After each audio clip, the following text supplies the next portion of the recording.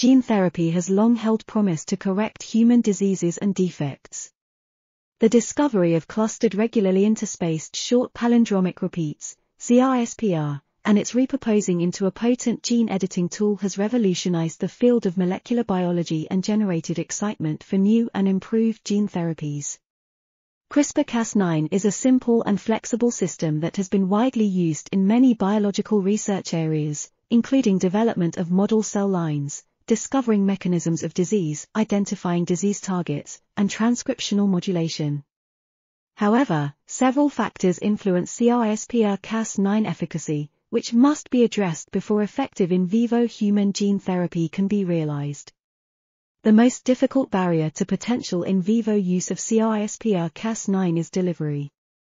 Various cargoes and delivery vehicles have been reported for CRISPR-Cas9, including physical delivery methods, viral delivery methods, and non-viral delivery methods.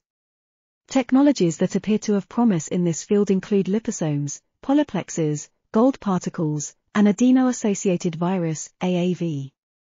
The therapeutic potential of CRISPR-Cas9 is vast and will only increase as the technology and its delivery improve.